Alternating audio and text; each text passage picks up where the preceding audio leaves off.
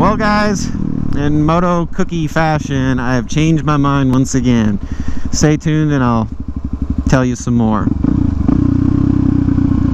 But anyway, as I started the video, I've changed my mind once again. If you watched my last video, I was talking, I've kind of got my mind set on three bikes. I was looking at a 701 Supermoto.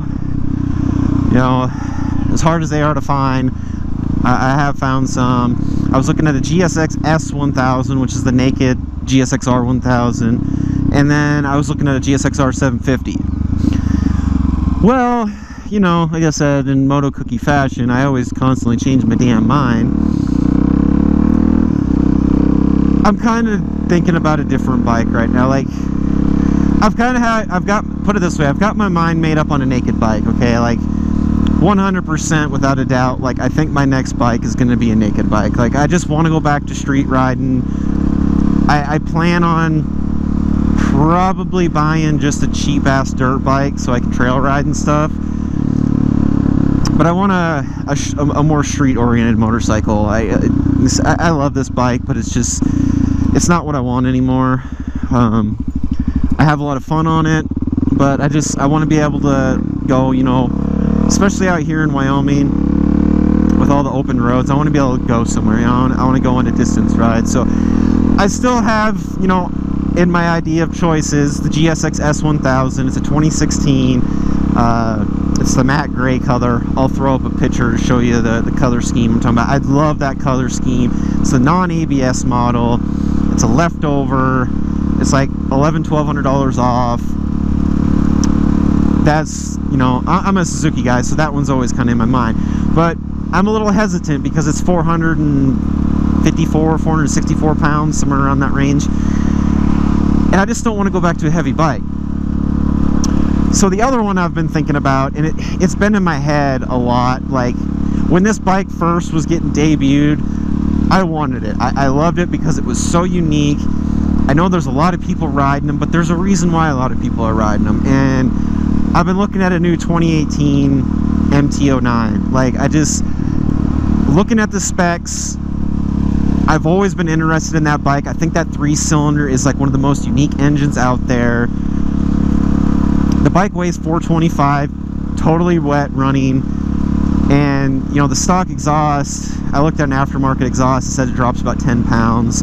That big fender bracket on the back, that's like 4 or 5 pounds. So I think I could get the weight down around 410. I'd probably get it down to 410 pretty easy, and I would be pretty happy with that. I mean, 100 pounds more than this bike, I'd be pretty happy with that. My only real concern with the MT-09 is just, is it going to satisfy me in the corners? And I know the suspension tends to be the weak link, but on the new 17s and 18s, the suspension was supposed to be revised. It's supposed to be better. But I just want a bike that I can jump on it and I can ride up to Devil's Tower and back, and have a more spirited ride, where this thing is just, I don't care to do it because the corners up there are just too open for this bike.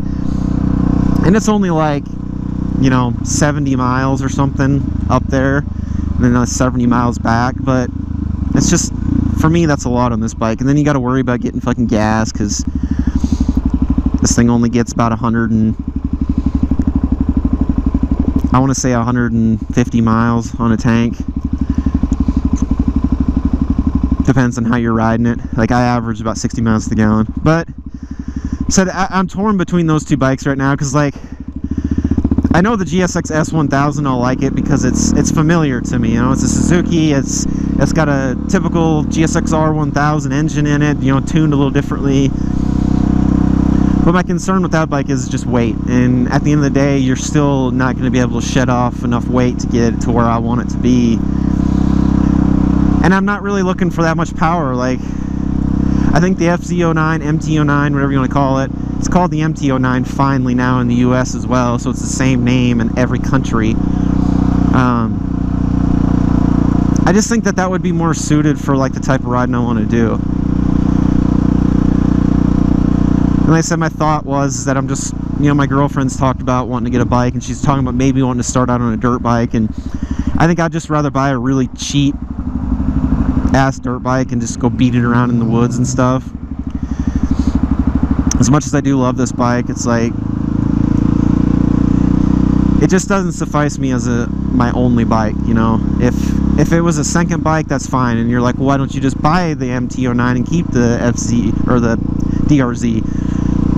I don't want two bikes. Like, and now that sounds stupid because I just said I'm probably going to buy a dirt bike, but I don't want two insurance payments. I don't want to have two bikes with, you know, put license plates on and all that stuff. You know, a dirt bike, I've looked at some, you know, older used like 2-strokes, like $2 grand, $2,500, and I don't have to worry about insurance. I don't have to worry about license plates.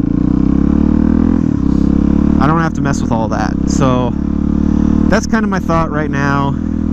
The next video I probably put out, I'm probably gonna have my mind changed again. I don't know. You know, I'm throwing it out there. I don't know if I'm gonna, like I said, I think the last video, I'm not 100% sure if I'm gonna even do it this year. So it's just kind of all up in the air, you know.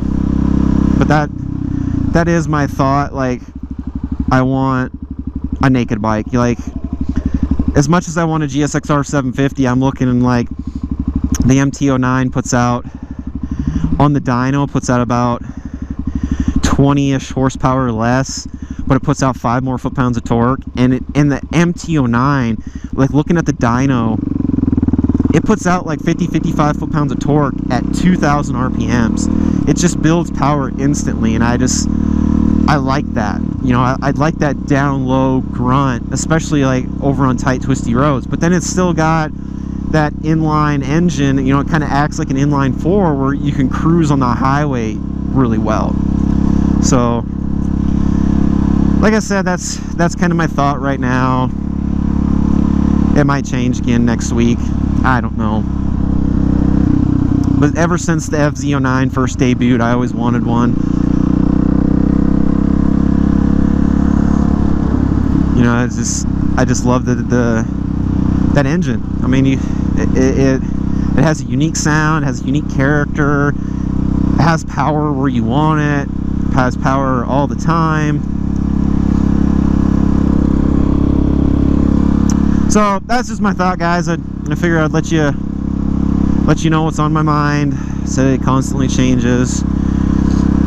I'm not trying to like copy everybody else, because there is a lot of moto vloggers on MT-09s and FZ-09s, but it's a common bike and it took the market by storm, and there's a reason why it did, because it is a really good bike. It has its few flaws, like every manufacturer bike. You know, there's a bike that has some kind of flaw. You know, this bike has its flaws.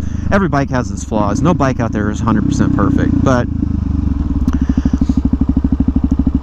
I just really dig the bike. So that's kind of my thought. Just figure I'd let you guys know. Thanks for watching. Thanks for subscribing, liking my videos, posting comments. You know, I try to reply to every comment that you post. Whether it be good or bad, but everything's been good so far. So I really appreciate the support. I'm gonna keep throwing up videos. I think I'm like about the only person out here in Wyoming doing videos, so I figured I'm gonna keep doing it. But thanks for watching, everybody.